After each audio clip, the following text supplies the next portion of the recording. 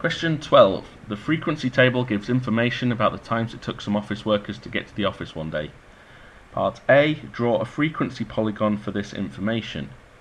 Frequency polygon is taken by finding the midpoint of our groups and plotting the frequency at that specific point. You could draw a histogram or like a bar chart and then join the middle of each bar, but the easiest way to do it is just find the middle point at that frequency. So, paying attention to the scale, every square is equal to 2, but we're just trying to find the middle, so that's nice and easy. Each square going up is equal to 1. So between 0 and 10, we want to find 4, so that's this point here. So I'm going to draw a little cross. More accurate you are, the better, but as long as it's within like a half a square either side, you should be okay. Between 10 and 20, going up to 8. So just a little cross in the middle of each of these groups. For the next group goes up to 14. That's for 30 to 40, we're going up to 16. And then for 40 to 50, we're going up to 6.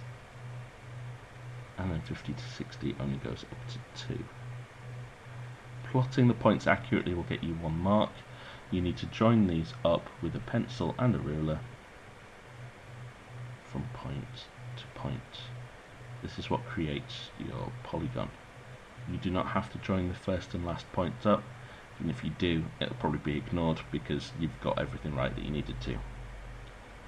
Part B, write down the modal class interval. For some reason this one confuses a lot of people. Well, we know that the word modal or mode means most common. So we're still looking for the part that has the highest frequency, the most common one, which in this case is the group 30 to 40. You can write this down exactly as it's written on the table. So it's 30 is less than t, which is less than or equal to 40. It's 1 mark as long as you identify the correct group. One of the office workers is chosen at random. Work out the probability that this office worker took more than 40 minutes to get to the office. Okay, so probability is given as the number of events over the total number of events. So how many people took longer than 40 minutes? So that's 6 here and then another 2. So altogether, that's 8 people took over 40 minutes. How many people are there in total? Well, the question doesn't say, so we have to work it out. Add all of your frequencies together. 12, 26, 36, 42, 48 and 50. So there are 50 people in that survey, but only 8 of them were over 40 minutes. So our probability can be given as 8 over 50. Now, while that is still technically a correct answer, just to be safe, we can convert that into a decimal.